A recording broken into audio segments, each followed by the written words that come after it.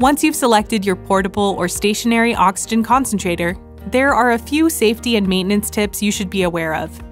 Let's talk about some of the most important do's and don'ts you'll want to keep in mind. Let's start with the do's. Do change the filter yearly. Many concentrators have what's called a gross particle filter that catches dirt, dust, and other particles so that you can breathe clean, pure oxygen. On average, the filter needs to be changed once a year. After a year, the filter may become worn out and won't do its job properly. Do change the cannula at least once every month. Because cannulas are made of plastic, they can deteriorate over time and become a breeding ground for bacteria and mold, as well as irritants like dust, dirt, and pollen, so changing them regularly is a must. Do run your POC at least 4 hours each month. Similar to a car, if you let it sit without running, that can actually harm it. Using your concentrator consistently can prolong the battery life over time. We recommend using it at least once a month for at least 4 hours. Do completely drain your portable concentrator's batteries at least once a month to prolong their lifespan. Charge them up to 100% and then let them completely deplete. Do treat your portable oxygen concentrator the same way you would a laptop computer. Try to keep the unit clean so dirt and dust cannot enter the machine and cause problems, and keep it dry and free of any moisture buildup. If possible, keep the unit in its protective case. Next, let's talk about some don'ts.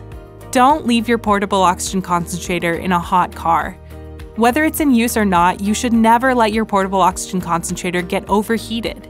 Store it in places where it will not become too hot. Don't get your oxygen concentrator wet. If you're outside and it starts to rain, your concentrator's carrying case will help protect it from raindrops.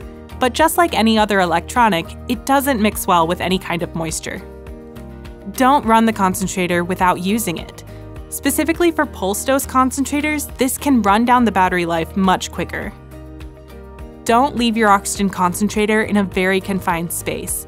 This could obstruct the air intake of the unit, and the unit could malfunction. Always make sure there is at least 10 inches of open space around the concentrator while it's running, away from curtains, furniture, and the wall. This last don't is very important.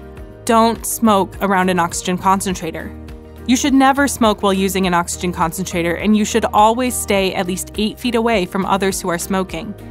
Even a small spark or ash can cause pure oxygen to ignite and go up in flames very quickly. Also, if smoke odor is detected in the unit, it can void the warranty. Your oxygen concentrator is one of the most important pieces of medical equipment you will ever own, and you should take all the proper precautions for caring for and maintaining it.